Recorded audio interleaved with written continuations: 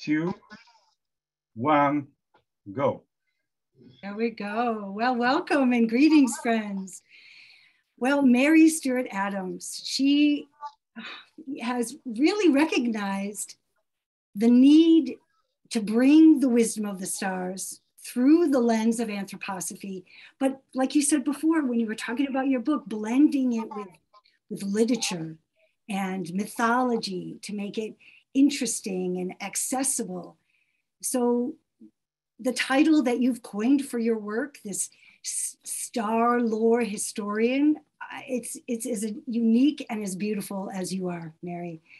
And you know, Mary has this beautiful sonorous voice as well. So we can listen to her, you know, inspire us on her weekly podcast, right? You ever tune into the Storyteller's Night Sky?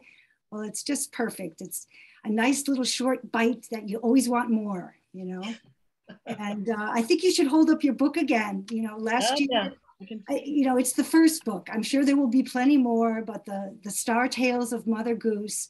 And we have to mention that the art was done by your equally amazing sister, Patricia DeLisa, right? I mean, that really makes it. It's so beautiful. So yeah, I first met Mary when we were working together with the Central Regional Council for our theme, Speaking with the Stars. And I remember, Mary, you're so busy doing these like stargazing cruises on the Straits of Mackinac, and you know, working at the International Dark Sky Park at the Headlands in Mackinac City in Michigan. And boy, we had like a little retreat there, and the place is just beautiful, nature and just wild and inspiring. So if you can't get down to visit Mary for one of those things, come to Santa Fe, because Mary will be one of our keynote speakers at the Sophia Rising Convergence in April. So don't forget to sign up, folks, because it's filling up fast. And yeah, so for tonight, I can't think of a more perfect topic. You know, Mary's going to take us on a journey through the current Venus cycle. So welcome, Star Sister. Yeah, thank you. Thanks so much, Hazel. So much there that I'd like to respond to, but then we won't finish in 2 hours. So thank you very much. And also thank you, Andre, for inviting me, and everyone for being here. The topic, it's always interesting when you give a topic ahead of time and then you live toward it. I called it Venus and the Foundation Stone, and that will be part of what I'm talking about tonight. So hopefully that won't disappoint. I'm going to start right away with sharing my screen. And then if you have questions along the way, as Andre shared, please put them into the chat. And if I can, while we're going along, I'll look for it. But if not, then afterward, I can look at those questions. But I would like to start first off and say that in speaking about Venus, I'm going to talk about the planet that we regard astronomically as Venus, which is the one that's closest to the Earth, the brightest object in the night sky after the sun and moon. There's also tonight, I'm going to talk about the planet Mercury, so astronomical Mercury, which is the planet we regard as the one closest to, I say we, in astronomy, closest to the sun. And there's this very confounding bit of information from Rudolf Steiner that the names of Mercury and Venus were switched along the way. And that this was done, you could say, as a way to protect certain esoteric information. And in my experience, it's not so easy to just switch the names back and think that we're talking about it correctly. This is something that we have to live into. And my hope is that after what I share tonight, that some of us will be inspired to look into the cycle of Venus that we are now in for the next several years and ask this question. Is this Venus? Is this occult Mercury? How do I enter into this information that Rudolf Steiner shared out of my life experience? Because it's not something that we can just know intellectually. We have to really live into it. So I'm going to start much further back than what's happening in the night sky right now. I want to look first at a very unusual constellation, which is the Capricorn sea goat. And so a sea goat obviously is not a creature that we experience on the Earth, but this region of the sky was in ancient cultures regarded as the, we would call it the gateway of the gods. So standing opposite is the region of Cancer stars, which is the gateway of the human being, coming from the celestial spiritual world toward the earth. And then Capricorn would be regarded as the gateway of the gods. And so this is a really interesting creature that Rudolf Steiner wasn't necessarily speaking about Capricorn when he gives this description of the evolution of the earth and the human being and the influence of the stars. But I'm going to read this out. And while you look at that image of Capricorn, see if it doesn't perhaps sound like this. The creatures that were in it, which is this kind of watery environment, but he says it's not quite water. They could not swim in our sense because the water was too thick, nor could they walk, for one needs firm ground for walking. You can imagine that these creatures had a bodily structure somewhere between what one needs for swimming, fins, and what one needs for walking, feet. So here we have before us Capricorn, a sea goat. It has the 4 feet of a goat or a ram, and the bottom part of its body is a fish's tail. And so without having any kind of indication from the historical research that I've been able to do, what I imagine, it's possible that what the ancients were doing, and so this is at least, it comes before, it's around the time of the Babylonians and into the Egyptian culture, where this region of Capricorn is described as a creature this way, where there's the top part of a goat or a ram and the bottom part of a fish.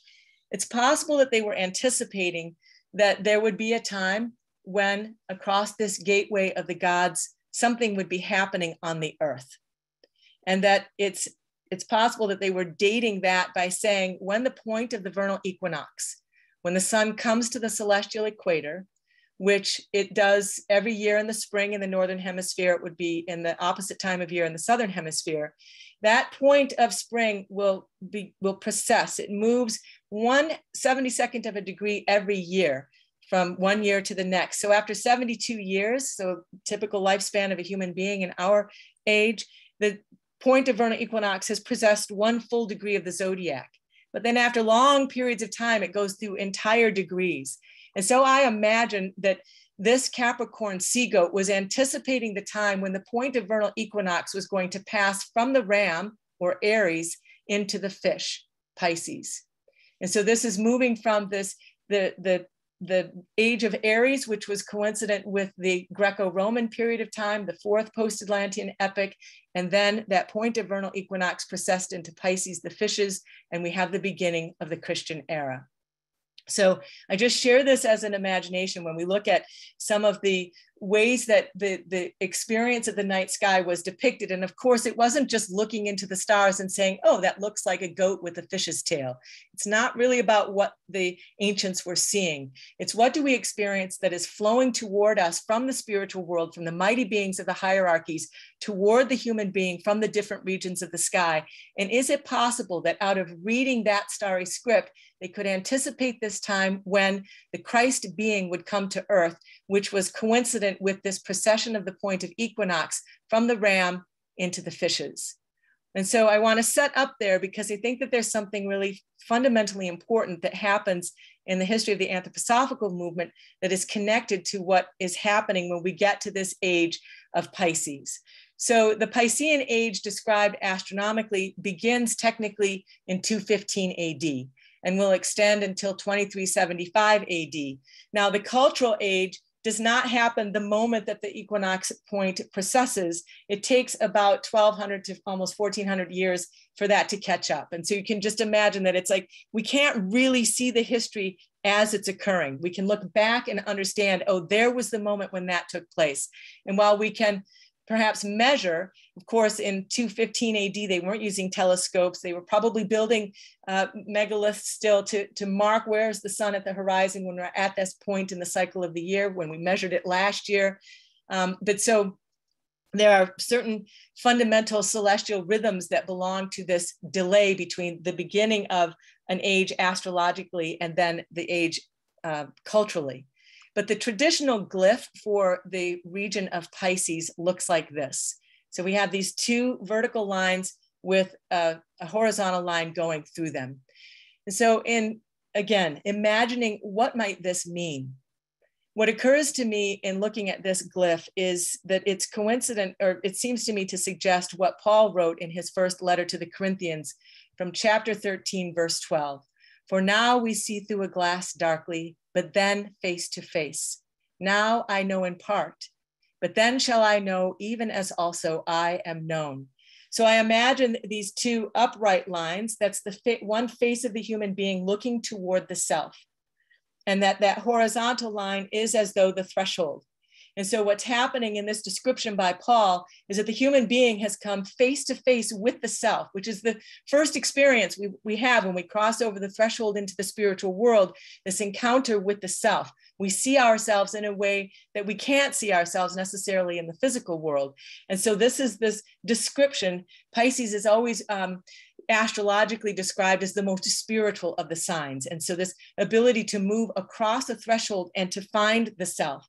And so I imagine that this is the face looking toward itself, both in the physical world and then going across that threshold, that horizontal line into the spiritual world. So we see ourselves one way physically, and then we see ourselves another way spiritually.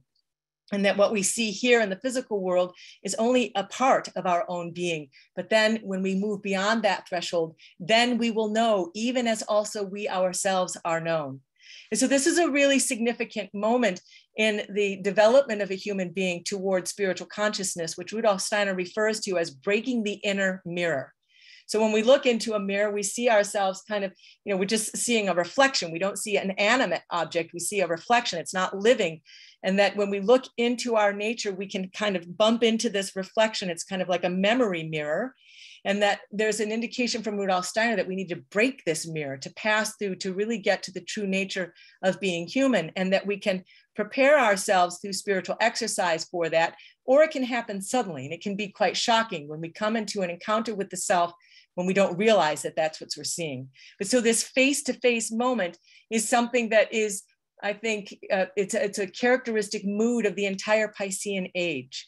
We're moving from this, how the ancients showed this Capricornian image of moving from the ram into the fishes, that we've now come into this region of the fishes, and now we see ourselves in the physical world and in the spiritual world. So this entire Piscean age is about moving across this threshold and encountering ourselves physically, spiritually, waking and sleeping. And that this will be an experience that we should be attending to throughout this entire age in preparation for the next age. So I'm going to shift gears a little bit, and hopefully it will make sense why I started here and showed these things first. And I want to look at the document that was laid into the earth on September 20th in 1913 with the foundation stone of the building of the first Gartianum. And so at the base of this document, there was written an inscription that says, laid by the Johannes Building Association on the 20th day of September, 1880, after the mystery of Golgotha, that is 1913, after the birth of Christ, when Mercury as evening star stood in Libra, the balance. So I was reading that from Elizabeth Breda's book that is just all of her letters. And she goes on to give an explanation that this was talking specifically about Mercury, astronomically, the planet that we know that is closest to the sun. And a lot has been written about this, but I want to point out something that I think is quite interesting about this moment, and also what was informing this moment. So here we have, I'm not going to explain this entire document, but this is laid with the foundation stone, a 12-sided double dodecahedron that was placed into the earth as the foundation stone for the building of the first Gartianum. And so this here then is just the floor plan of the first Gartianum. And then you would be looking west to out the entrance on the west side where we have the red window. And then I just want to mark the east so that we have the directions. And so if you imagine if you were standing where the representative of humanity, the sculpture was intended at the back of the stage, looking up that aisleway out toward the west entrance of the building, then you would be looking west. So 6:30, 7 o'clock in the evening on September 20th, 1913, as this foundation stone was being laid into the earth, Mercury was there as the evening star. And so this is, as I said, the planet that is closest to the sun, astronomical Mercury, identified that way in the document. So even though Rudolf Steiner has been talking about this switch between Mercury and Venus, at this very sacred moment, He calls out Mercury astronomically. He doesn't call it occult Venus, at least not in this document. And what Elizabeth Vrede goes on to describe is very much about the planet Mercury. And I think this is important to pay attention to when we try to wrestle with what is it about this switch between Venus and Mercury and how can we understand it? And this is why I consider what I'm going to now give us as an invitation to take up some research to see if we can answer the question, what does it mean that those names have been switched? So I want to show us a couple of astrological charts. So I apologize if you've never seen this before. So what you're looking at is just a wheel of, you imagine standing on the earth at the very center of this circle, and then around you, everything is positioned where it would have been in the sky at that moment. So there's a line that goes right through the middle that would be considered the horizon line. Everything above that horizon line would have been visible in the sky. Everything below that horizon line would have been beneath the earth if you were in Dornoch at 8:30 p.m. or 6:30, excuse me, p.m. Central European time on that date. And I've just circled the planet Mercury. So you can see that looking toward the west, this is the west side of the chart where it looks at, or I put that big white circle, that's where Mercury was. The sun had just set, so Mercury was there as the evening star. So this is an interesting astrological picture. I'm not going to interpret it, but I just want to give us another inner picture of like, where is it? What am I seeing? So we've got the symbol for Mercury there. And then this is in the west. And so we can imagine that the documents, the stone itself, the location of where this was going to be placed didn't just happen all at that moment, that this was prepared for. This was a moment that was being prepared for. The site had been chosen. The foundation stone had been created. This document that was laid with the stone was created, and the moment was chosen. And so if we look into what else was happening at that time, I think it starts to tell a really beautiful picture about what informed this activity, this deed at this moment. So we have to actually look a few days earlier when Mercury came conjunct the sun. So this happened on September 15th. So it was about 5 days ahead of this ceremony of laying the foundation stone. Mercury and the sun were together in the sky. Mercury was at what's called superior conjunction. So what happens is the planet Mercury, as it's going around the sun, will sometimes be between Earth and sun. Sometimes it's on the other side of the sun from the Earth. So it's when it's lined up in the same degree of the zodiac between Earth and sun, we call that inferior conjunction. So it's closest to us. And then when it's on the opposite side of the sun from the Earth, we call it superior conjunction. So it's on the other side. And Elizabeth Vrede, in talking about the planet Mercury, says, indeed, it's not incorrect to imagine that Mercury is to the sun as our moon is to the Earth. So it's kind of like this guardian body, this is me now, guardian body that's going around the sun, mythologically referred to as the fleet-footed messenger of the gods. And so we have the moon also then orbiting around the Earth. And so that day on September 15th, 5 days before the foundation stone was laid, not only was Mercury at superior conjunction with the sun, but there was a full moon that was totally eclipsed. So we have this really interesting setup where we've got moon on the opposite side of the Earth from the sun and Mercury on the opposite side of the sun from the Earth. So the lineup you could imagine is full moon, totally eclipsed by the shadow of the Earth itself, the sun, and then Mercury. So this starts to build a really interesting picture that might inform a ceremony, an idea about how you're going to take and undertake an activity that is described as the microcosm being laid into the macrocosm. And we have this really lovely coincident relationship between the sun and its closest orbiting body that's similar to the Earth and its closest orbiting body. And what I imagine at that moment is that, so this is the traditional symbol for the Earth with the moon. So moon, remember, was at total eclipse. There's the sun with Mercury on the other side of it. And that at such a moment, when the guardian bodies of Earth and sun are on the opposite side, it's as though the Earth and the sun at that moment come face to face.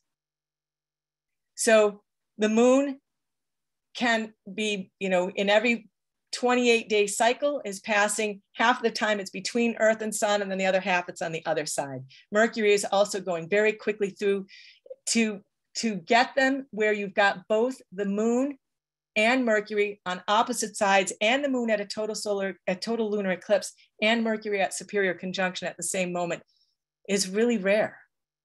And so to me, it seems like this was the aspect that kind of sounded the note for making ready now for this deed that was going to be undertaken. This really sublime deed that belongs to the deepest mysteries of our fifth post-Atlantean epoch. And that this sinking of the microcosm into the macrocosm is informed by this setup that happened actually 5 days before the ceremony of laying the foundation stone. And so then what happened is Mercury moved on from its superior conjunction with the sun, moved ahead of it, which means that we would see it in the evening sky after the sun set. So that then on September 20th, 1913, as the sun was setting and Mercury appeared as the evening star, then the foundation stone was laid during this lunar cycle where we had a total lunar eclipse. So this is not necessarily the greatest graphic to demonstrate this, but if we just try to imagine it, that there isn't anything standing between Earth and Sun. Of course, we've got the planetary spheres, but there isn't a planetary body that's there between Earth and Sun. And at this moment, they are in the Piscean age, standing face to face. And that this laying of the foundation stone is an invitation for all of us to cross this threshold into an awareness of our true spiritual nature together with one another. This foundation stone is not just for the individual. It wasn't just for a structure, but it's about a community of humanity that's awakened to its spiritual nature. Okay, so I'm not working from notes, and so my notes are here on the screen. So you'll bear with me if I have to pause and then think, oh, what did I put up there next that I wanted to talk about? But so this also is, this is the chart that I cast for this, the moment of full moon on September 15th in 1913. So the Earth, you would imagine right there at the center where I put that star. And then on one side, you've got the moon very close to its node. That horseshoe figure is called the node. When the moon is new or full, close to that point, then we have an eclipse, because that's the point where the planes of orbit intersect and everything lines up. So you can see that the moon was very close to its node, opposite the Earth from where the sun and Mercury were. So this imagines the Earth at the center, with sun and Mercury on one side, moon on the other side. But I was imagining a more reciprocal relationship between sun and Earth, where they're standing face to face, their guardians are on opposite sides, and something sacred can pass between them. All right, so now let's see, I also wanted to point out that right now, okay, so this again is the chart I already had there from the laying of the foundation stone on September 20th in 1913. I'm going to put up another chart that is a double wheel. The inner part of the wheel is the configuration that we're looking at right now, and the outer part of the wheel, so this is where now you've got the node. Okay, let me pause for just a moment, because I feel like I'm not explaining all of the pieces. The node of the moon is the 2 points in space that describe the intersecting orbits of Earth and moon. And they're not static. And while everything in this chart is moving counterclockwise, the nodes move clockwise. They're connected rhythmically to the destiny forces in the life of an individual, and they have an 18.5-year rhythm. And so you can imagine that the node is like an opening in the moon's orbit around the Earth, where when a deed such as something like the foundation stone is laid, an inscription is being made into the starry spiritual world. So it's like the gateway that is in the orbital path of the moon. It's where the opening is. So the south node would be the opening through which the soul that's coming toward incarnation is bringing the forces of destiny into this earthly sphere and earthly realm. The north node is the signature of what do I intend to do with that. Or in this case, I'm looking at this, you could say this is the birth moment of this foundation stone. It's laid into the earth, and it's through that north node that an inscription is being made into the celestial environment that this deed has taken place on the earth. And so on April 12th, what's coming up in just a couple of weeks, you can see that the planets Neptune and Jupiter are going to come conjunct one another within 2 degrees of where the north node of the moon was when the foundation stone was laid. As an astrologer, to me, that says a lot. This is a call. This is the sounding out of a certain region of the zodiac that bears the memory of this deed. Hazel Straker, in describing the events that happened celestially during the time that the Christ was incarnate on the earth, said that each deed and each gesture was like the crafting of a mighty cosmic lyre around the earth. And that when the celestial configurations repeated over time, it was like the sounding out of a note on that cosmic lyre, and that it was for us to hear it. May human beings hear it. And so we could look at the same moment of the laying of the foundation stone, and that now on April 12th, 2022, so that will be what, Tuesday of the Holy Week, we have Jupiter and Neptune coming together very close. This would be called a conjunction, just within 2 degrees of the north node of the foundation stone itself, of that when it was being laid. So Jupiter and Neptune, they first met in the 1800s, about 10 years after Neptune had been discovered. They were in this region of the sky. And now here they are, this many, decades later, over 100 and, okay, can't do the math on the spot, but from 1856 until now, this is the first time they've met again in this region of the zodiac. So Jupiter carrying cosmic wisdom, expansion. Neptune has a certain relationship to creativity, but also to spirituality. They both are regarded astrologically as rulers of the Pisces, the sign of Pisces. Tropically, they are both in Pisces, but I'm showing a chart that's cast in the sidereal zodiac, so you can see that they're actually in the later regions of Aquarius. But I, as an anthroposophist, think that this is something really worth paying attention to. So by paying attention to, what I mean is looking at one's relationship to the foundation stone, not only to the stone itself, but to the meditation, to the foundations of the anthroposophical movement, to its history, to where it stands now in relationship to that history, to what things are being undertaken that can sound out a certain rhythmic fulfillment of intentions that were laid down then in 1913. We're over 100 years past that time, but this is something that doesn't happen that often. Jupiter and Neptune have not met in this region of the sky since the 1800s, just before the time when Rudolf Steiner was born. So something was coming. The Michaelic age was just about to dawn. And now they're meeting, and it's not a coincidence to me, it's not happenstance that they're meeting right at the north node of the foundation stone. This is a call. And so I just wanted to point out that, so Neptune was discovered in 1846, and it was actually quite close to the planet Saturn when it was discovered. But its first recorded conjunction with Jupiter then happened in March of 1856. So this is something I would, mark in your calendar, pay attention to. It's occurring during the Holy Week. So I think that gives us a certain signature to what that Holy Week celebration will be about this year. But then also, what I wanted to talk about is Venus, as was in the title. All right, so this is the traditional glyph for the planet Venus. And again, talking astronomically about the astronomical planet, the brightest object that we see in the sky after sun and moon. Right now, Venus is the brightest star in the morning sky, which would traditionally give it the name morning star. And I want to look now at the opening, not the opening of the Christmas conference, which happened on December 24th in 1923, but the second day of the Christmas conference, which was Christmas Day, December 25th at 10 a.m., when the foundation stone as a meditation was first spoken. So this wasn't spoken out on the first day of the conference, but actually began at 10 a.m. And you can see in the east, the planet Venus was rising. So this, to me, is just a beautiful, beautiful picture. As the foundation stone was being laid into the earth on September 20th in 1913, Mercury was as evening star in the west. And now 10 years later, we get to the Christmas conference. The foundation stone as a meditation is first being spoken. And at that moment, Venus is rising in the east. So here we stand between these two celestial bodies. You know, if their names have been switched, it's still these two.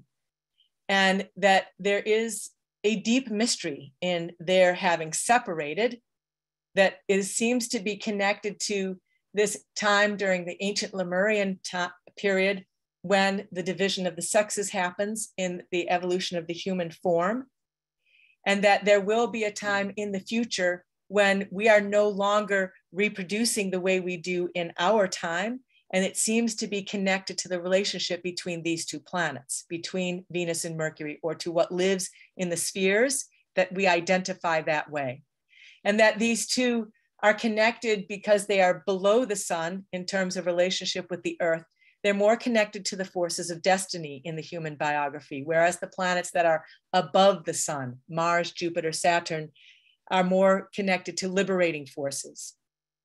And so Rudolf Steiner is performing these sacred deeds in harmonious relationship with the gesture of these two destiny-forming planets, the one that is uniquely related to our experience of our moral nature, and the other to our life of religious devotion or spirituality. And so this is making a very strong statement about here's something that is informing these deeds that I'm undertaking. And it's not happenstance, it's by design. It's not just that I don't believe that Rudolf Steiner was looking at an ephemeris to predict, you know, what's going to happen and I take my step at that moment, but that this is an initiate who's working in harmony with a celestial gesture.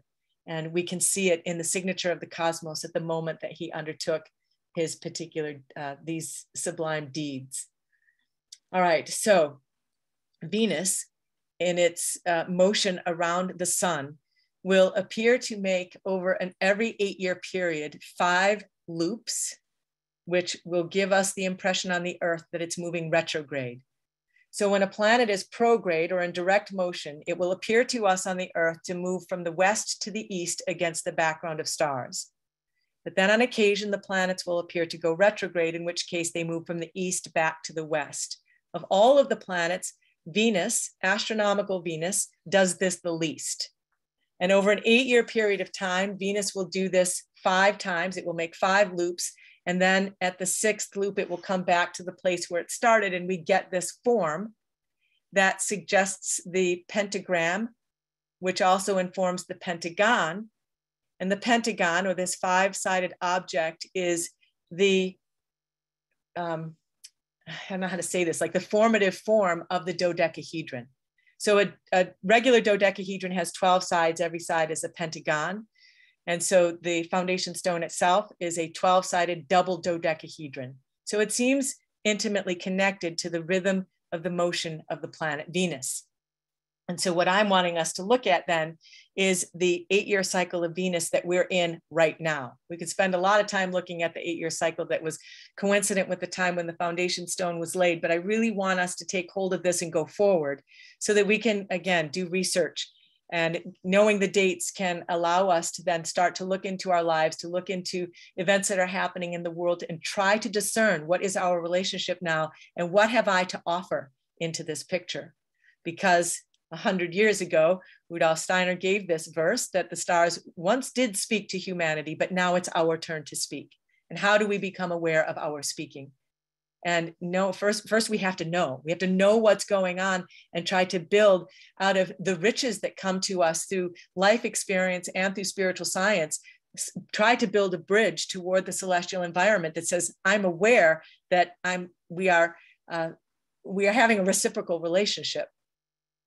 All right, so this, I like to give credit when I can. This image comes from James Ferguson's Astronomy Explained upon Sir Isaac Newton's Principles that was first drawn in 1799.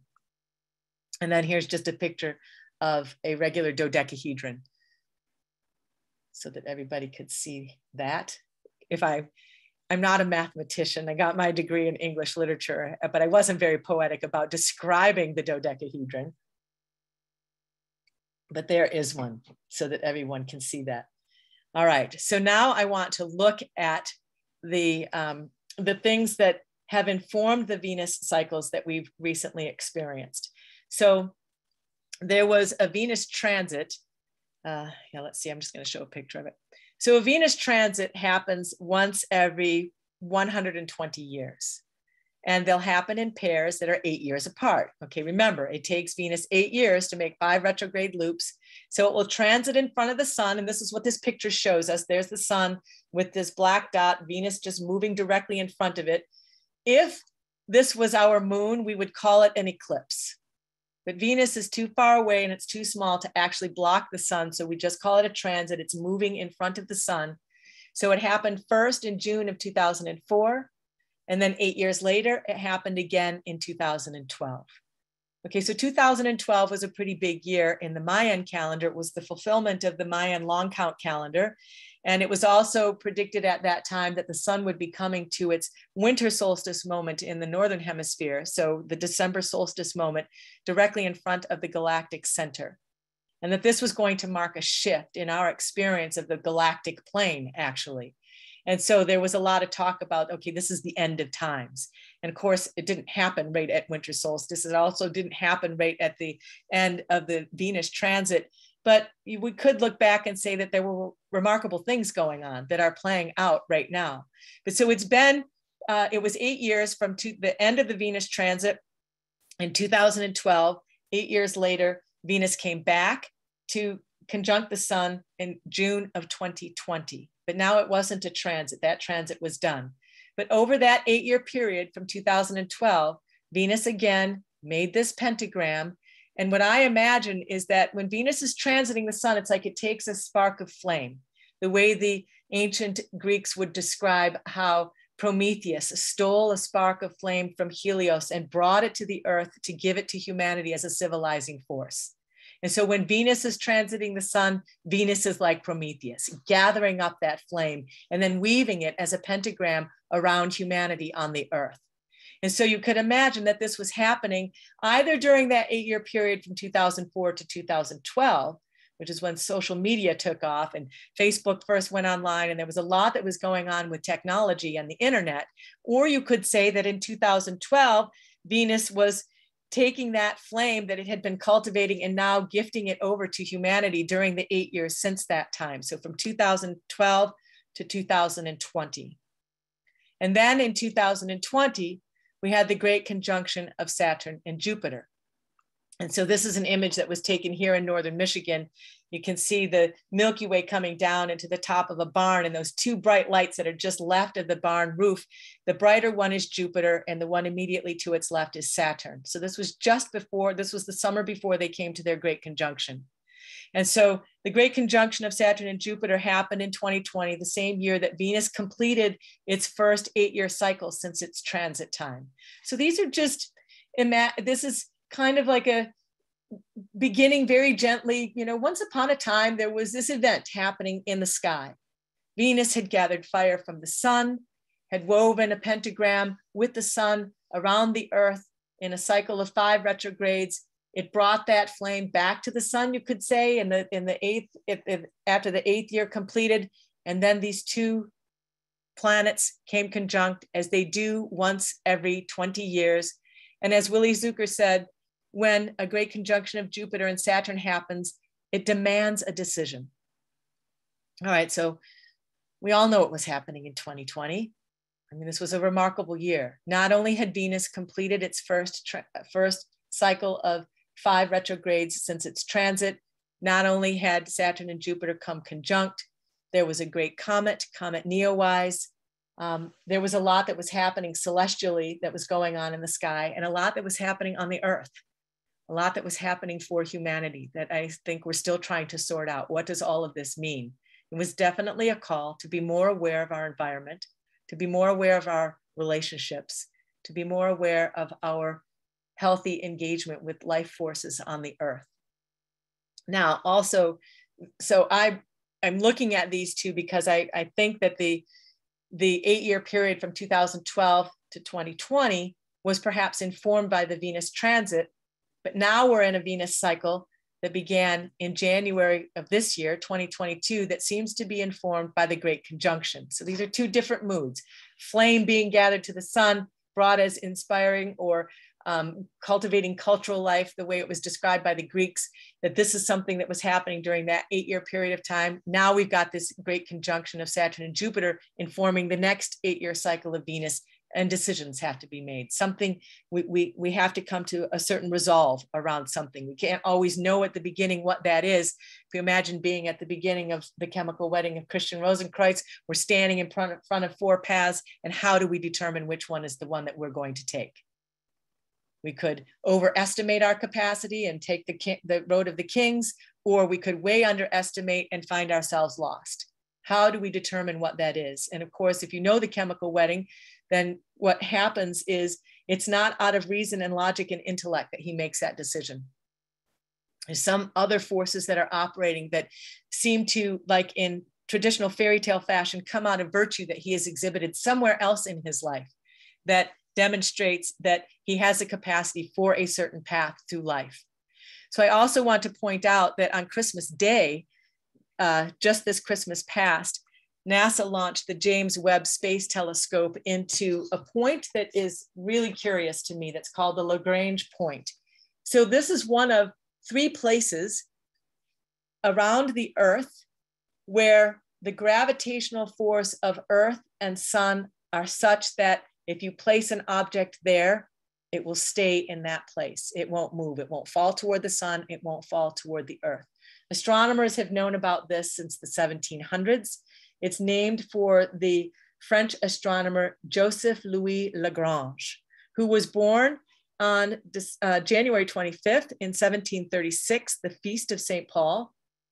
And he set himself the task of trying to understand what he called the 3-body problem.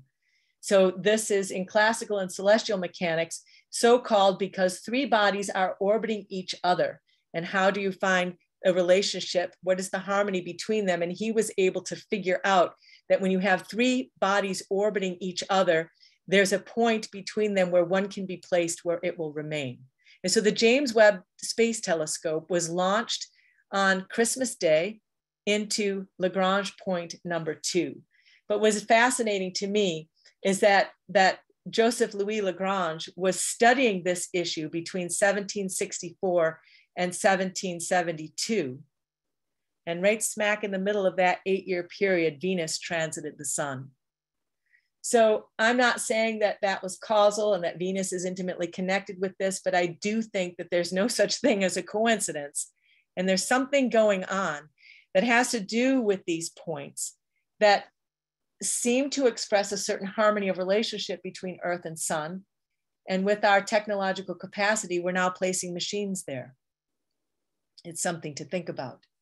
And also that it's 3 bodies that come into a harmonious relationship, which makes me think of the Gospel of Matthew, where it says, where the Christ being says, "For where 2 or 3 are gathered together in my name, there am I in the midst of them." And there's this really lovely astronomical phenomena that seems to demonstrate this kind of harmony when 2 can come together in the name of, well, in the gospel, it's in the name of the Christ being, but out of a harmonious encounter with one another, then something happens at that 3rd space. So I just offer this as an imagination about something that's happening in our time. Venus came conjunct Pluto on Christmas Day. NASA launched this space telescope. We're going to get some fabulous pictures from this space telescope, but it's hanging out there in this region that's one of those places where Earth and Sun are in this kind of balanced relationship. And thinking about this from the deed of the foundation stone, which seems to be laid out of this gesture of Earth and Sun coming to this face-to-face encounter in this Piscean age, which is itself also about this encounter of the self, the face-to-face. Now I know in part, then shall I know, even as also I myself am known. So I just wanted to show you, there's the little image of the James Webb Space Telescope out there at L2. And I also just have to say, it really is overwhelming to me to consider how the human mind can figure something like this out. I have a thing for words. I don't have a thing for numbers. And to think about someone being able to figure these kinds of things out is just really awesome to me. So it's really inspiring as well, even though I don't like to think about there being machines at that point. So I have to confess that part too, but there's something really, really marvelous about being able to figure that out, and to develop the technology to be able to do something like that is incredible. All right, so now getting to what Venus is doing right now. So in every 8-year cycle, not only will Venus come to inferior conjunction with the sun, where it's moving retrograde, so it's moving from the east back to the west, and it will appear between the Earth and the sun in the same degree of the zodiac, but it will also in an 8-year period have 5 superior conjunctions with the sun when it's on the other side of the sun from the Earth. The dates I'm going to give us are all the inferior conjunctions. And you'll start to see why, I think, when I show you what I'm seeing in the narrative of what's going on here. So on January 8th, 2022, Venus came conjunct the sun. So I'm regarding that as the beginning of this 8-year cycle. So Venus completed its 8-year cycle from the transit in June of 2020. And then Saturn and Jupiter came conjunct in December of 2020. And then on Palm Sunday in 2021, Venus was at superior conjunction with the sun. Then it moved on. And then in December, it went retrograde, met the sun on January 8th. So that's the beginning of this 8-year cycle. So the second conjunction of inferior conjunction, when Venus is going retrograde again, will happen next year on August 13th. So I'm just going to draw a little line here to join these. And then on March 22nd in 2025, Venus will meet the sun again. The fourth meeting is going to happen on October 23rd in 2026. Then on June 1st, 2028. And then the final conjunction will happen on January 6th in 2030. So we have this 8-year period of time from January 2022 to January 2030, where Venus is going to make these 5-6 different meetings with the sun. And so we could just leave it at that and say, I'm going to pay attention to these dates and see what happens, but they also start to reveal something in and of themselves, I think. So January 8th, 2022 is at the beginning of this year, happened just after the fulfillment of the Holy Nights. And in this year, on August 11th, 2022, at the peak of the Perseid meteor shower, which peaks between the 10th and the 13th of August, there's going to be a full moon. Then in 2023, the Venus-Sun conjunction is going to happen right at the peak of the Perseid meteor shower. Then when we get to the 2025 eclipse, you'll see that it's not eclipse, but conjunction. It's just a few days ahead of the 100th anniversary of the death of Rudolf Steiner. And then in October of 2026, the Venus and Sun conjunction is going to happen just a couple months after there's a total solar eclipse that will happen at the peak of the Perseid meteor shower. So there's this really interesting sounding out that's happening, I think, with the Perseid meteor shower. This year we'll have a full moon. Next year they'll have the Sun-Venus conjunction. A couple years later, we're going to have a total eclipse of the sun at the Perseid meteor shower. If you look in the Gospel of St. Matthew, there's an interesting description that seems to describe a moment like this, because when there's a total eclipse of the sun, the sky doesn't get completely as dark as it will at night, but we're not seeing the sun, the sky darkens. And because it's the peak of the meteor shower, it will be possible to see those meteors during the day if you are in the eclipse path. And so in the Gospel of Matthew, chapter 24, verse 29, immediately after the tribulation of those days, shall the sun be darkened, and the moon shall not give her light. When the moon is eclipsing the sun, it's at new phase, so it's not giving any light. And the stars shall fall from heaven, and the powers of the heaven shall be shaken. I'm not trying to make any kind of ominous prediction, but just pointing out that that kind of description is describing that moment, a total solar eclipse at the peak of a meteor shower. And then the fifth conjunction of Venus and the sun is going to happen on June 1st. Venus and Mercury will both be retrograde at that time. They will both be conjunct the sun. Uranus will also be conjunct the sun. So this is a pretty potent lineup of planets at that time. And just a couple days later, it will be Whitsun. So this is happening during the 10 days from Ascension to Whitsun in 2028. And then the January 6th eclipse is, conjunction. I keep saying eclipse. I just mean to be saying Venus-Sun conjunction is happening at the Feast of Epiphany. And so I look at this and think that there's a certain, this starts to, if I'm imagining there's a certain call from the spiritual world, that this starts to inform what that call is. And given that it's coincident, there are certain elements of this period of time that are coincident with Perseid meteor shower, that makes me start to think about the will forces of the human being and how Rudolf Steiner describes the relationship between the late summer meteor showers and the Michaelic will. And so I just have here a quote from the Supersensible Man lecture number 3. In our time, it is the impulses contained in the iron thrown out from the sun that has special significance for human beings. And these impulses are used by him whom we know as the Michael spirit in the service of the spiritual in the cosmos. In our age, there are thus present in the cosmos impulses which were not working with the same strength in earlier periods of civilization. This cosmic iron, in its spiritual nature, makes it possible for the Michael spirit to mediate between the supersensible and the material on Earth. So I've just excerpted this from a long description where he's making a relationship between the meteoric iron that we see flashing through the sky and how this is related to the activity and the work of Michael and his mediation between the supersensible and the material. And when we look at the Venus cycle from 2022 to 2030, and this sounding out of certain celestial gestures commensurate with that cycle that hit right at the peak of the Perseid meteor shower, it seems to me that this is connected to the activity of Michael. And so I have another quote that's describing this. Let me see, I gotta see if I can do something on my screen so I can read all of it. Now, man is a true microcosm, really a little world.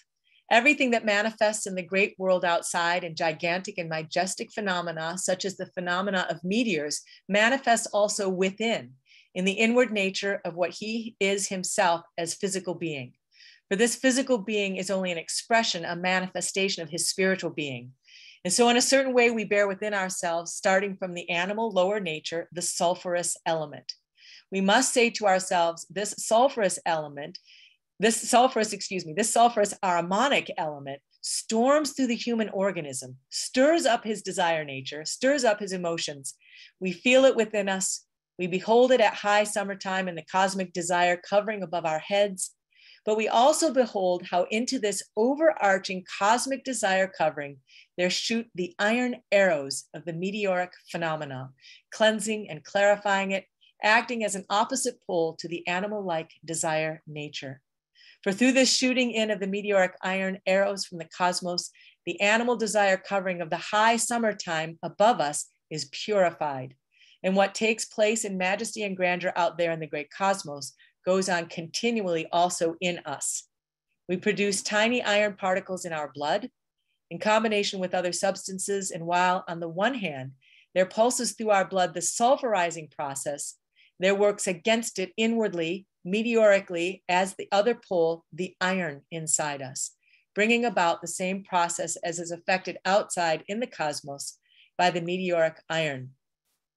We can then so picture man's relationship to the cosmos that in the flashing meteoric element, we find the cosmic counterpart of what within us is a million upon million-fold flashing forth of the meteoric element that sets us free by means of the iron in our blood, cleansing and clarifying us from the sulfurizing process, which is also active in the blood itself. Now, I'm certain that most of us are familiar with this, but I wanted to read all of that out because I want to, again, draw our attention to the fact that this year, we're not really going to see the Perseid meteor shower that well because the moon is going to be full. So the moon kind of gathers up all of the light, and it might be possible to see some of them, but this year it's kind of a wash. And I say that because I do, as Hazel mentioned, I do narrate cruises on the Straits of Mackinac all summer long, where we get out there on the boats and we go out under the Mackinac Bridge and we cruise out west under the beautiful, beautiful starry sky over Lake Michigan. And I tell the stories of the night sky. And we usually go out at midnight during the meteor showers, but we won't this year because of the full moon. The moon will swallow all of that up. But then when we get to 2023, Now Venus is going to meet the sun at the peak of the Perseid meteor shower. And then 3 years later, there's going to be a total eclipse at the peak of the Perseid meteor shower. So what does this have to do with Michael's mediation between the supersensible and the material world? Does it have anything to do with it? It's a question, and it's a question I'm asking myself and that I'm asking all of us by sharing these dates and pointing these things out. But then I also wanted to share that, let me see, I got to close that so I can read this out. The objective fact is simply this, that in November 1879, beyond the sphere of the sense world, in the supersensible world, that event took place, which may be described as follows: Michael has gained for himself the power. So this is the beginning of the Michaelic age, 1879. So right now, I really just wanted to just imagine mathematically a little bit about where we are, because recently I've heard some talks, I think even here with guests that Andre has had, that there is, as though, I want to say this with deepest respect, it's a very tender topic, that it's as though the anthroposophical impulse in a certain respect has failed because of certain things that didn't happen by the end of the 20th century. And I have to say that for myself personally, I don't feel that way, because I feel that there is a certain timing element that is involved that has not yet fulfilled itself. And that when we count, when we look at astronomical rhythms, but then we also look at what Rudolf Steiner was doing in, particularly in establishing the calendar of the soul, he counted not from the birth of the Christ child, the way it's recorded in the Gregorian calendar, which would say that now we are in the year 2022, but he begins with the mystery of Golgotha, which you could say then is actually 33 years later.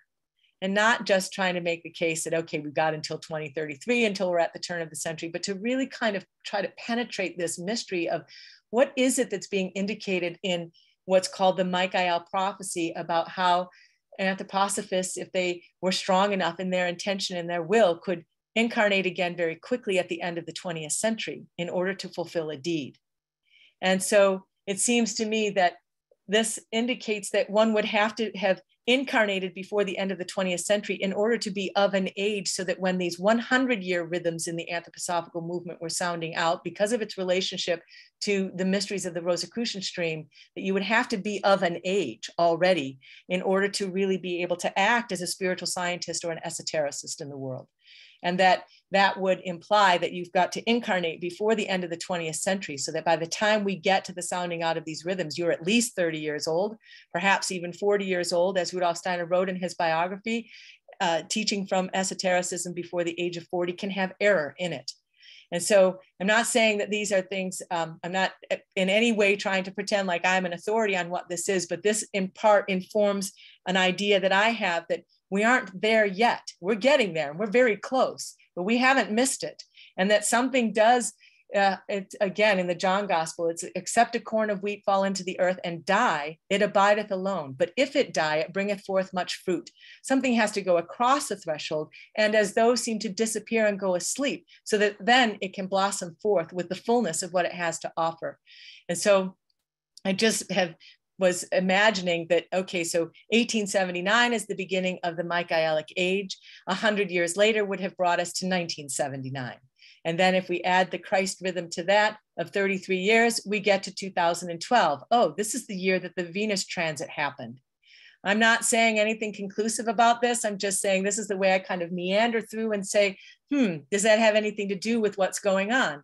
And that particular Venus transit informed this 8-year cycle that went from 2012 to 2020.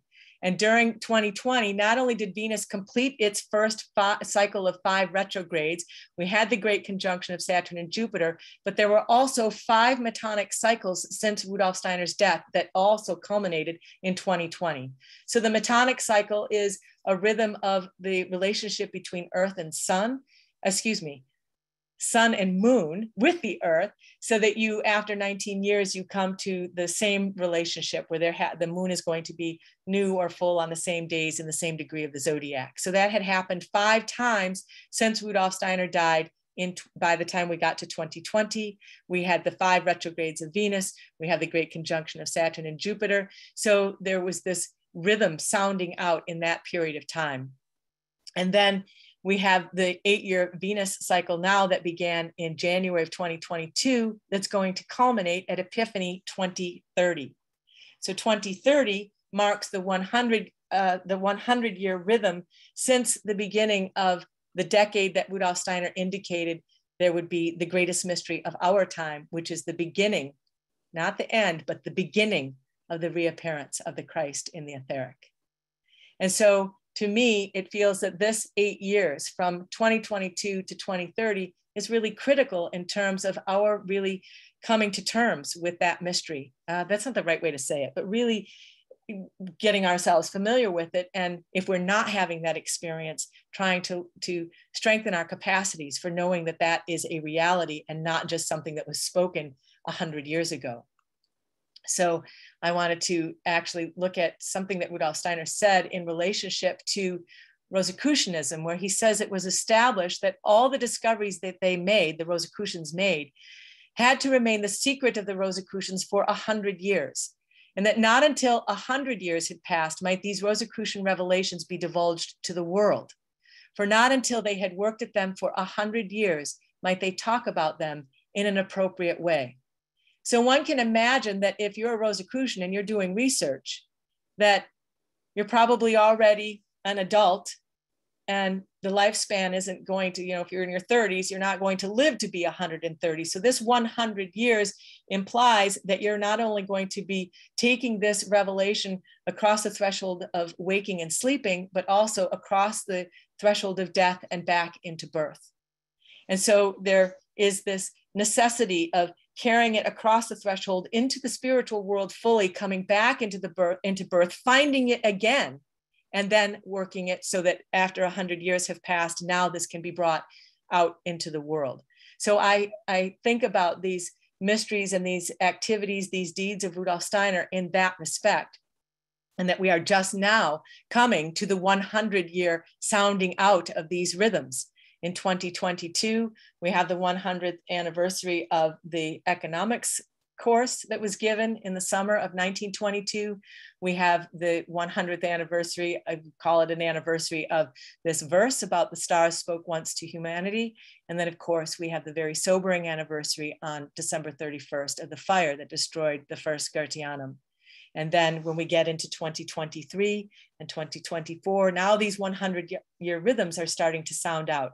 And Venus is poised at this place at the beginning of the year in relationship to the sun, where an 8-year cycle is beginning that's going to culminate in 2030, which marks the 100-year rhythm of the decade when the reappearance of the Christ is going to be occurring. So this is the picture that I'm seeing that's informing what I'm looking at and trying to understand as an anthroposophist. How am I connected to this? Who am I? Who are we? What are we doing? And how do we go forward? So let's see what else. This is from The True Nature of the Second Coming, which was a lecture that Rudolf Steiner gave when he first spoke about the reappearance of the Christ in the etheric, that he spoke this on January 25th in 1910, which is the feast of Paul's conversion at the gates of Damascus. And as you know, he pointed out that Paul, in his experience on the road to Damascus, was the first human being to experience this etheric Christ the way later humanity, and we in particular, because we are living in the era when this mystery was first revealed, will have come to an experience of this Christ event in our time. All right. So I just wanted to show you very quickly part of what I did. I have this here with me. Not something that you necessarily need to copy, but what I did was with my sister Patricia. Hers is much more beautiful than mine. But I imagined the, Margot Rossler, who worked with the new images of the zodiac that had been created by Rudolf Steiner's colleague, Ima von Eckartstein, for the original calendar of the soul. She also did a planetary zodiac. So there's the sun zodiac, but then she went through each planet. So we drew the image of Venus in each region of the zodiac where it will come to its conjunction with the sun. And then I just put the dates. And then I was imagining the chapter 20 of the John Gospel and picking up the different verses to see if that might reveal part of the narrative. I'm going to move past this, but just so that you can see that this was me attempting to work with it artistically. And then I just wanted to close with this verse from chapter 20, verse 30 of the John Gospel. And many other signs truly did Jesus in the presence of his disciples, which are not written in this book. And for me, that's really that, you know, if to imagine that they're written, where are they written? They're written in the stars. And we are called to be aware that we are writing in the stars as well. And it's our time now. Okay.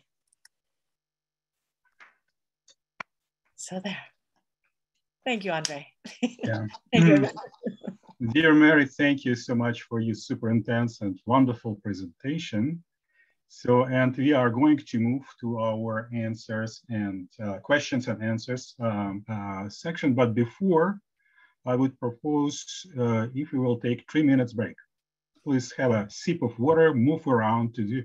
You can do eurythmic gestures and be back fresh with your questions in 3-4 minutes. So, thank you so much.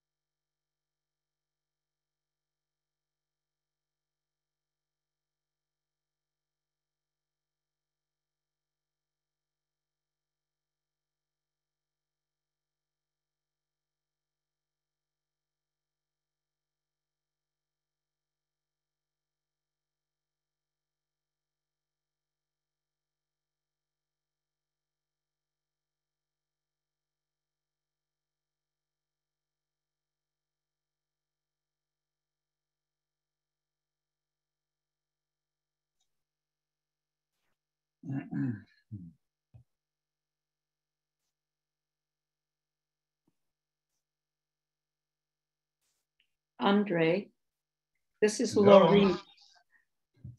This is Laureen. And hi, Laureen. Hi. When I try to start my video, it says the host has me, will not allow me to. Is that true? Do you have that? Let me see. Ask to start video. Okay, try it right now. There you are. Excellent. Now, Thank try you. to see your face. Thank you. Okay. So, dearest friends, are you ready? So in the bottom of your stream, you will find icon reaction. So click on it, and there is a button raise hand. We have almost 100 people online listening, Mary. And I would ask, just please, I mean, your statements are also welcome. But if you can stick this topic of presentation and be as short as possible, because we're trying to accommodate all of you, so please do it. Yeah, and it's nice if you will show your real name, and if you can show your face too. Yes, thank you so much. And first question from Elia. Eli. Yeah, go ahead. Please unmute yourself. Yeah, thank you. Yeah, please. Yeah, I just had a question to Mary about if she could just, well, I got two questions now that you show up. Is that a Nike of Samothrace behind you, or is that an Archangel Michael and the dragon? To your right shoulder or behind you? Andre, he's asking you about your statue. Oh, yeah. Oh, okay. This is a statue of, well, I mean, you asked me, I forgot immediately. Allah. Is it a Nike of Samothrace or Michael and the dragon? No, it's not Michael. Wow. It's a Nike. Second. That's what it is. A Nike of Samothrace. Yeah, it looks like Nike. Yeah. Hey, Mary, I had a question for you. I'm always intrigued with these rhythms because the one you coaxed out is very dear to our hearts, so to speak, in America, which was the year 1933. And 1933 in America was when Roosevelt declared war on the American public and confiscated all their gold. Mm. And later I found an original model of that design of that $20 gold piece that had archangelic wings on it. Mm. So if you put the year 1933 and combine it with the archangelic figure, it's the reappearance of Christ in the etheric. Yeah. Wouldn't it? It seems like it. I mean, it's beautiful. I think even if, you know, if Roosevelt didn't know, or the minter didn't know, the artist didn't know, it's still an inspiration that's coming from somewhere. It's trying to present itself into the consciousness. Yeah. That is beautiful.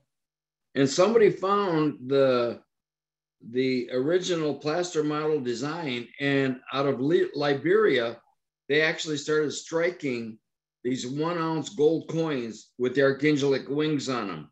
And I put one of those up in my money group.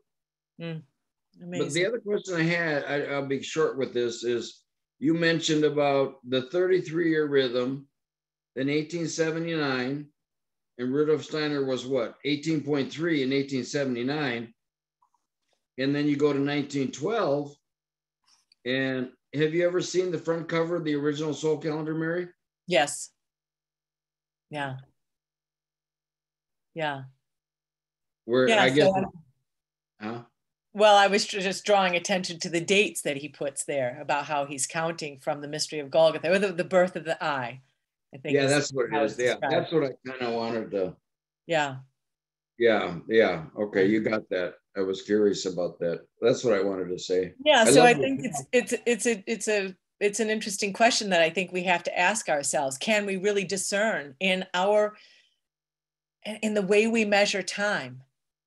You know, and this does change over time. And it wasn't until that decade of the early 1900s that the Gregorian calendar became the universal civic calendar. Almost simultaneously, Rudolf Steiner introduced the calendar of the soul, so that you have this fixing of a universal civic calendar around the world, and then the introduction of this spiritual calendar that's going to move its starting date every year in order to keep the forces of the human being awake in this experience of the time body. So I think that that's something we should really be looking at ourselves, at how we, you know, can we really sense this, it's not a discrepancy, but the difference in this rhythm between the 33 years that are counted from the birth of the Christ child to that time of the resurrection and the mystery of the birth of the eye. So that would be 2033. Right, right. Well, it's in every 100 years, that 100-year rhythm. Yeah, yeah. But I really like what you presented overall. I just had one caveat. Okay. And that is the, how can I say this? I loved what you said, but if you would slow it down a little bit. Okay. Because sorry, I'm sorry. Yeah. See, the pace of a delivery is as important as the content. Yes. Your content was stellar. Yeah. I would just if I could encourage you, it'd be just a slow down. I appreciate that. Thank you for saying so. And I do apologize to everyone. I will share that as a presenter in this medium, part of what I experience, it's a bit like getting on a horse. And toward the end, that horse really started to gallop and I couldn't rein it in. And it's, Yeah. I tried, but it just starts coming. So there isn't, because we're not living in the warm presence of one another's hearts. And if we were, then I would be feeling something back from you that would help me to temper that. But it wants to keep flowing because it's like it's looking for, where is that boundary? I can't find. And so I apologize that to hold that simultaneously as I'm trying to deliver the content, it requires some muscle that I don't have fully. So I'll try. Thank you. My sister said the same thing. Yeah, you'll be like a cut gemstone next time. Yeah. Or you do that. Like a dodecahedron pyrite. Right. Thank you. Thanks, Elia. Thank you so Good to much. see you. Yeah, just the answer, this is Nika Samofrakian, which is representation of eurythmy. Oh, I yeah. purchased it specifically for my wife, and she said it's perfect. Wings and absolutely headless. You know, representation of goddess of eurythmy. Say it again? The Greeks would put that on the prow of their ship, their wooden ship. So they had a wooden carved Nike. Nike often appears on the backs of some of the Greek coins. She often crowns the charioteer with a laurel wreath. Mm. So she was beloved by the Greeks. We actually say Archangel Nike. Even so. Yeah. Thank you very much. So Daniel Perez. Daniel. Hi. Oh, yeah. I believe that you mentioned the chemical wedding of Christian Rosenkreutz. Yes. And I didn't completely catch, while you're on your gallop, I didn't completely catch the reference, because he gives several astronomical references throughout the chemical wedding.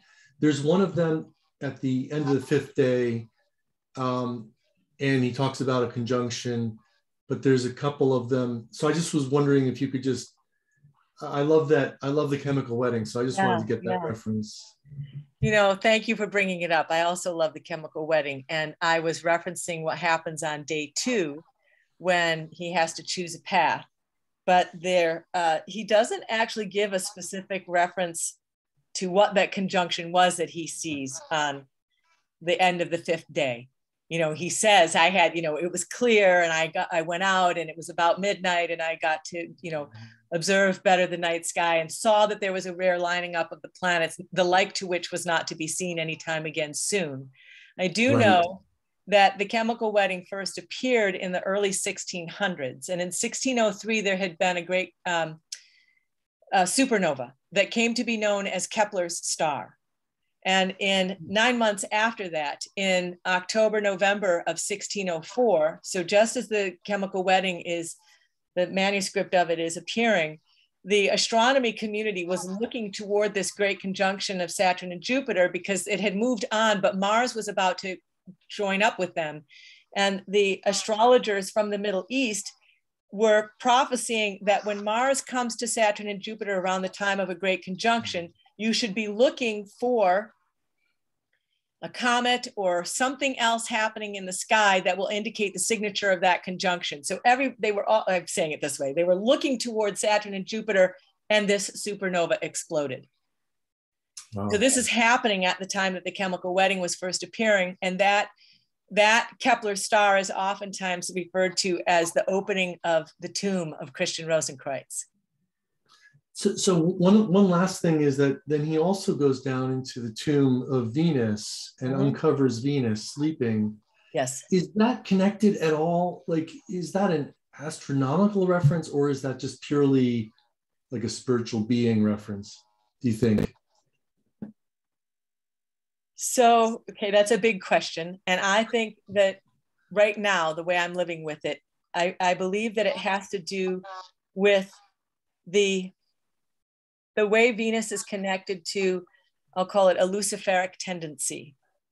And so this 7-day trial of the chemical wedding is an initiation through a purification of the soul body. And that at that moment, when he descends and seemingly unwittingly sees the tomb and sees Venus unveiled, that at that moment, this is a demonstration of his having purified his desire body or the passion body.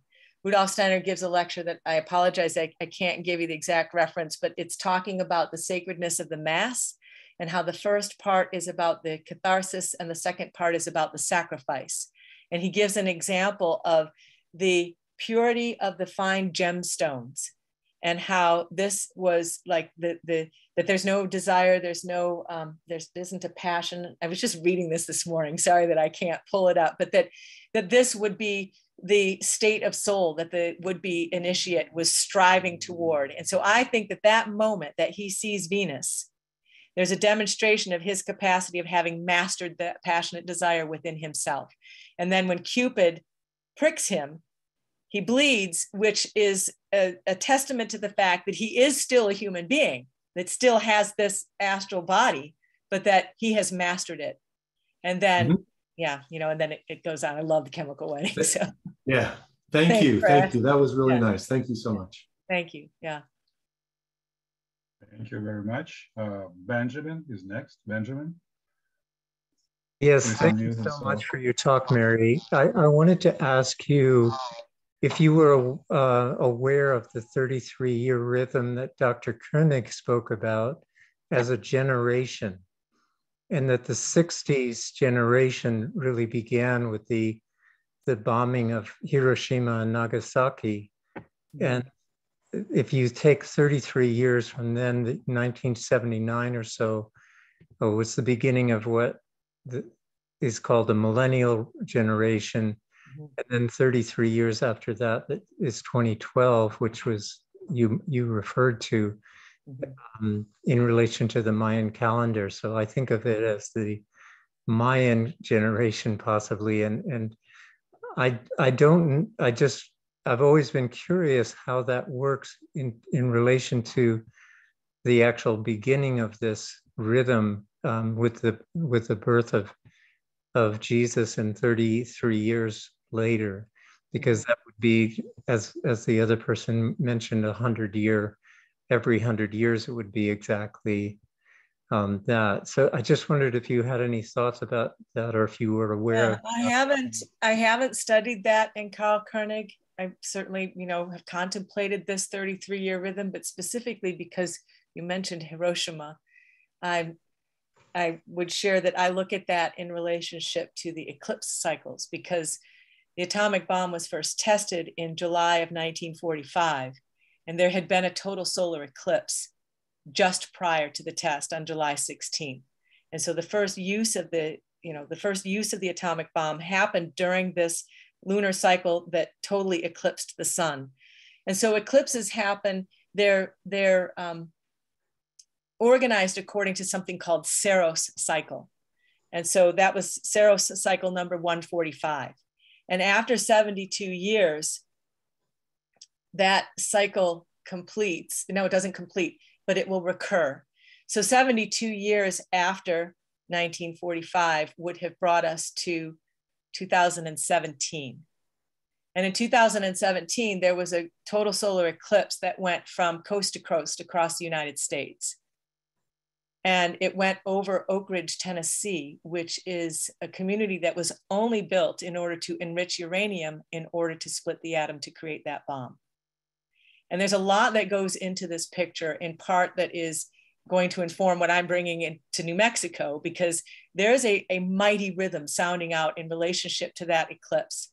And I'll just say that between 2017, the last total solar eclipse shadow that fell across the United States, and the next one that's happening in 2024, they're 7 years apart. They're not in the same Saros cycle, but in every cycle of 7, the midpoint seems to give an indication about kind of the whole narrative, what's happening in that cycle of 7. And so from 2017 plus 4 years, that puts us at 2021.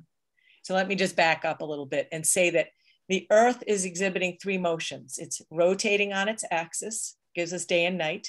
It's orbiting the sun, which gives us the cycle of the year. And then it's slightly wobbling. And that wobble is what's causing the precession of the equinox and our changed relationship over time to the stars.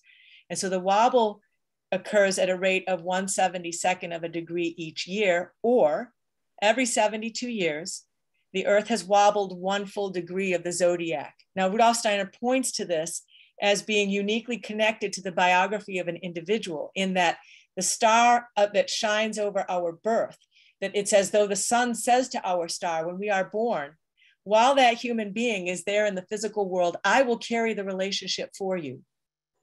But then after 72 years, the Earth has wobbled, and it's as though the sun moves off that relationship and we come back into direct relationship with our star. Now, not everybody is going to live to be 72, and some will live well beyond that time, but there's a certain celestial fulfillment that happens at that moment.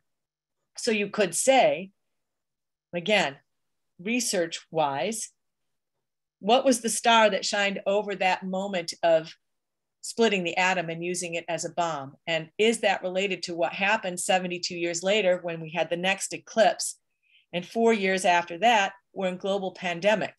Is this connected? Is this the fallout of that? So I haven't looked at it in the 33-year rhythm, but I have looked at it in the eclipse rhythm. And it's remarkable what sounds out in the eclipse rhythm between then and now. It's staggering, actually. Thank you so much. Yeah, thank you. That could be a whole lecture by itself. It will be in New Mexico. That's part of it. Yeah. It's a birthday present because I'm about to turn 72. Thank you. Well, so then you can say, I find my star and my star finds me. Thank you. Yeah. Thank you for your question. Thank you very much. Dear friends, it's no questions. Oh, no statements. Yeah, please go ahead. Yaya from London. Hello, please unmute yourself. Yeah, I have no question, Mary, but I'm so grateful for what you've done tonight for us. Oh. The wealth of beautiful images, the clearness of your explanation are almost overwhelming. I'm going to be extremely grateful forever. Oh, thank you. Thank you. We cry. It wants me to recite poetry, actually. I can write a poem for you. Oh, that would be beautiful. I'm a poet. Oh, beautiful. I have a poet's heart, but not a poet's pen. Well, let me see what I can do. Oh, and wonderful. And you're all invited to Michigan to hear me recite poetry under the stars. Yeah. So thank you so much. Thank you.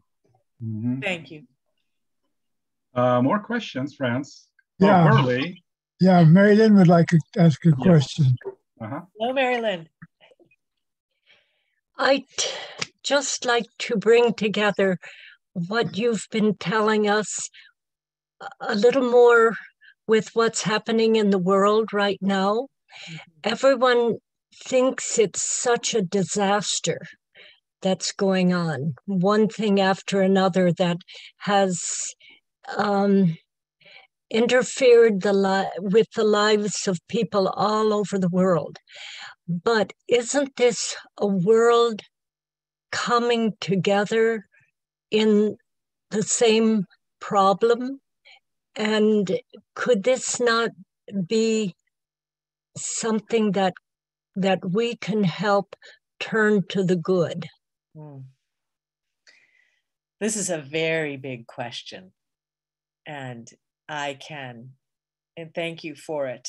I can't really answer it, but what I would say is that I do agree that there is a coming together at the same time that we see a destruction and a tearing apart.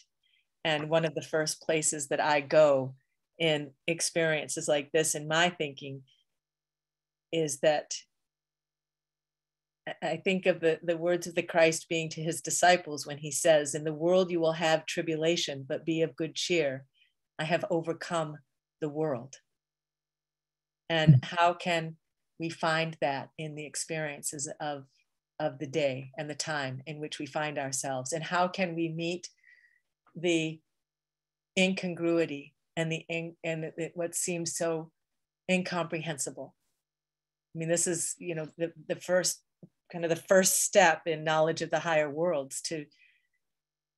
If we are passing judgment, then we can learn nothing more from what's happening. Mm-hmm. It's very, very difficult to hold the heart open to try to come to understanding. And Venus, I didn't say this, but just prior to the Christmas conference in 1925, Rudolf Steiner gave that summer the lecture that's titled The Spiritual Individualities of the Planets. And there he describes that the planet Venus is not interested in what's going on in the cosmos around. He says, at least in the translation that I have, Burley, you would know if it's translated correctly, that she's not interested in anything that's going on around in the cosmos, but this would offend her. Anything that would approach Venus, it would be too offensive, but that Venus looks deeply into the heart of the human being to see what is living. And so then when we think of that, and then not only that Rudolf Steiner gives the foundation stone meditation for the first time as Venus is rising across the eastern horizon, and then closes the conference on January 1st in 1924 by saying, I have laid this into your hearts, which he has just said a few months early. This is where Venus is looking. So Venus looks to see, how does this live in your heart? And so while we're moving through this current cycle of Venus, and you could pick up that 8-year point at any point. I'm just saying, let's look at it from January 2022 to January 2030. But just that, to me, it's like Venus is looking into the heart of the human being to saying, okay, where is it? Where is that foundation? How is that living? What in my life is a demonstration of that mystery? And so Mary Lynn, I'm not sure that I'm really answering what it's a mighty question, but it's like coming from the heart. Yes, and Venus is the planet of love too. Of love. Yes. And I think everybody knows that we need more of that. Yes. As Byron would say, she walks in beauty like the night of cloudless climes and starry skies. Yeah. Good. Thank you. Thank you. Thank you very much. Yeah. Pamela, please. I think you answered my question in your last response. So you were talking about the 8-year cycle of Venus. Yes. The significance of the 2004 to 12, and then the 12 to 2020. Yes. Then you started with the cycle from 2022. Because the last retrograde conjunction of Venus and the Sun was in 2020. And now the one that just happened in January is the next retrograde conjunction. Yeah. Okay. But I don't want to confuse things. Yeah, you just picked a different starting point. Right. You just say, okay, where am I going to start? And I'm just saying, let's start right here because of all these things. We're at this these 100-year rhythms are sounding out. Yes. And we're 8 years away from 2030. That seems really awesome to me. Yes, we are. How do we prepare? And how do we also I'll just say this, it's maybe more personal or more intimate. How do we move through some of these more sobering anniversaries? Mm-hmm. And so for me, I first started looking at it as, oh, this is something that takes us beyond that. So beyond the 100th anniversary of the fire, beyond the 100th anniversary of Rudolf Steiner's death, it's still, we're growing towards something. It's important, I think, to honor and respect and recognize the significance of the history, and we have to go forward. Yeah. Yeah. The way that you describe that then makes it like a chalice. Yeah. I like that. In which, the anniversary and the death day and all the rest of these are carried.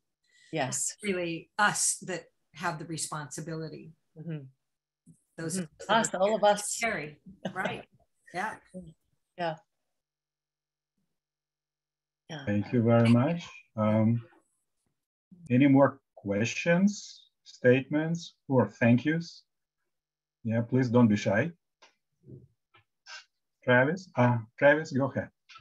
Thank you, Andre, and thank you, Mary. I don't really have a question, but I did just want to say thank you for your presentation.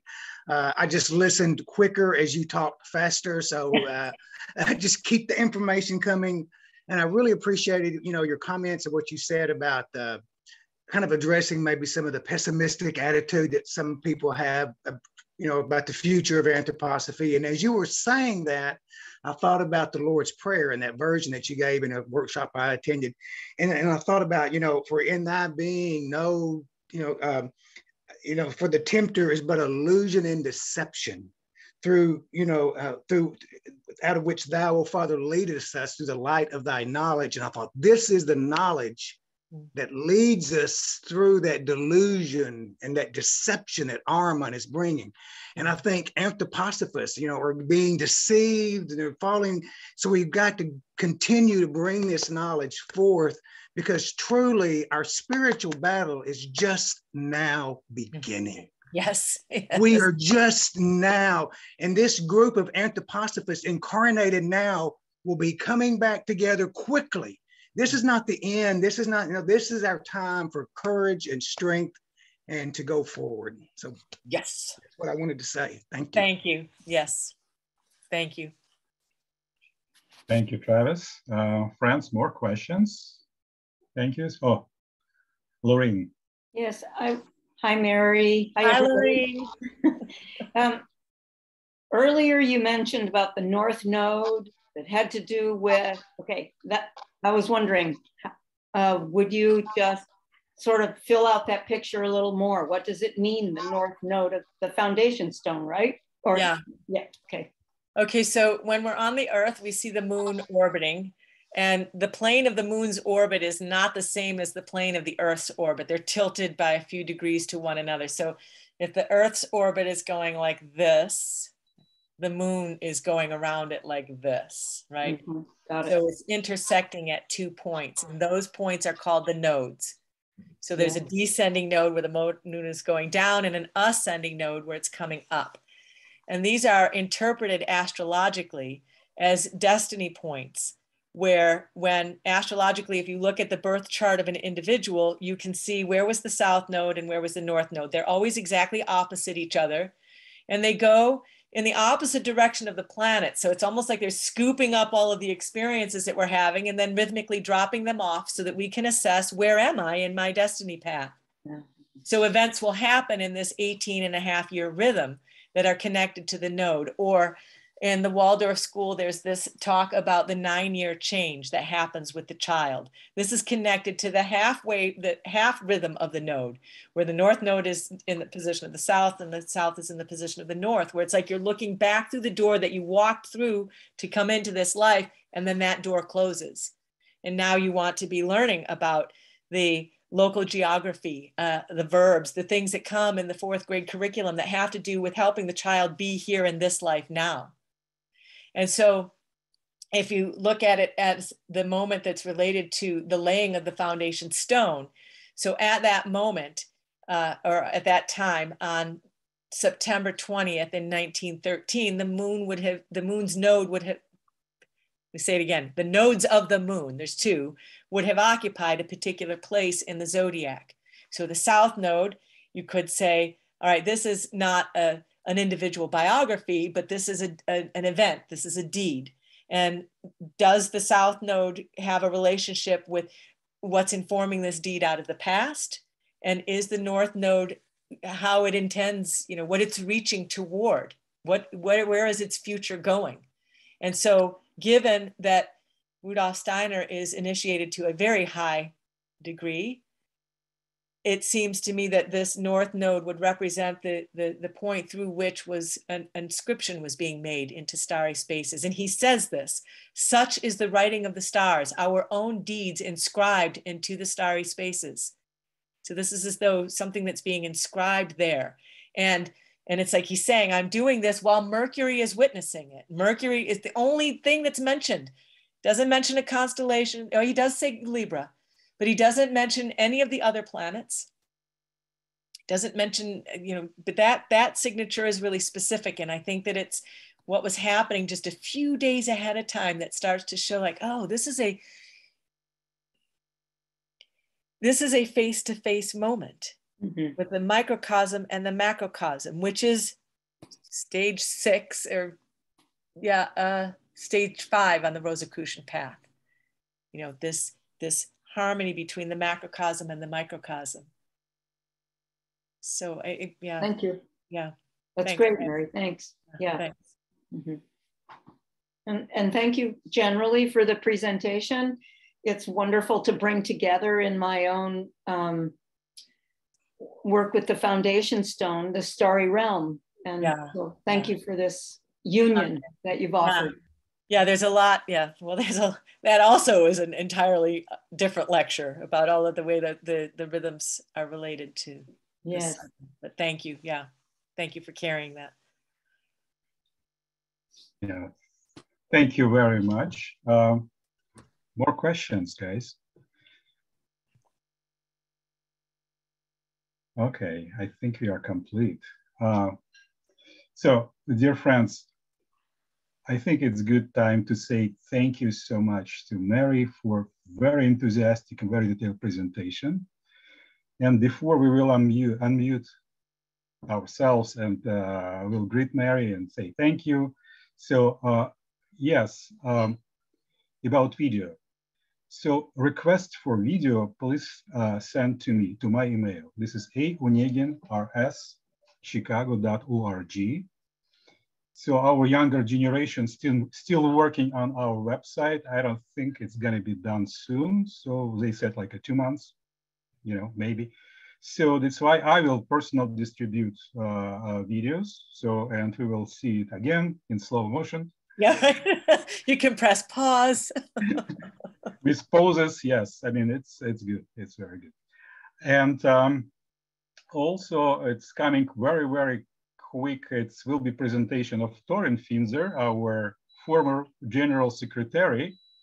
And Thorin will cover certain aspects of present situation. And his presentation title is Beyond of Polarization, World Events Seen Through the Lens of Anthroposophy. It's going to be Monday, March 28th, 7 p.m. Central Time. And thank you so much, dear friends, for joining us. And now please unmute yourself and greet Mary and greet each other. Thank you for joining. Will you say your email address again, please? Yeah. Yeah, I will send it. I think I send it just right now. Okay. Everyone. Thank you. Okay, everyone in the meeting. Thank you, Mary.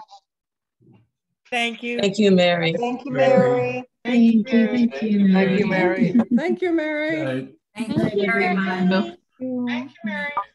We're looking forward to Santa Fe. Hey, yay! Thank you. Thank you, Mary. It was wonderful. Oh, thank you for saying so. Thank you. Thank you so much. Thank you. Thank you. And thank you, Andrew, for organizing all of these really incredible presentations. Thank you. Thank you, Yaya, for joining. It's 3 a.m. in London, I believe. Or 4? No, it's getting up to 2 a.m. Oh, wow. 2 a.m. Thanks So for you are staying here awake leading. with us. Yeah. Thank you so much. Mary, you provided vision for new aspects of relationship with the stars. Ah, Thank wow. you. Great. Thank you. Thank you, Yeah. John Steven. Thank you. Beautiful as always, Mary. Thank you. Oh, Robin, thank you. Good to see you. Same here. Yeah. Yeah. Thank you, everyone. I'm really grateful that I was asked to share. Thank you for refreshing the society as well. Ah. Absolutely invaluable. Yeah. And inner sensing validated by many among us tonight, I believe. Yes. Wonderful. Thank you. That makes me cry. Me too. Yeah, because it's so important. It's so important. Absolutely. We have a responsibility to, as Rudolf Steiner says, provide souls that have nourishment to the world spirit. Yeah. We must. There's room for a lot of souls to join in this work, and it's time. Yeah. Yes. Too often we see obstacles. We should see opportunities. Yes. Yes. You are right. Yeah. Thank you so much, Mary. Thank you. Thank you, Amy. If you come to North Carolina, please stop. And I will. You know, I have grandchildren in North Carolina. no, Yeah. I've been waiting to hear that you were coming. Yeah. Yeah. Maybe soon. I'll send a shooting star ahead of myself. We'll be on the lookout. Yeah. Okay. Thank you.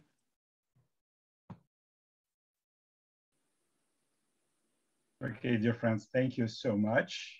And I'll see you for our meetings again, starting on Monday 28th. Thank Bye, you, Yaya. Andre. Bye. Thank you again, Mary. So Thank I you. will email you soon. Mary. Yes. Okay. Thank you, Burley. Good night. Good night. Night. Good night.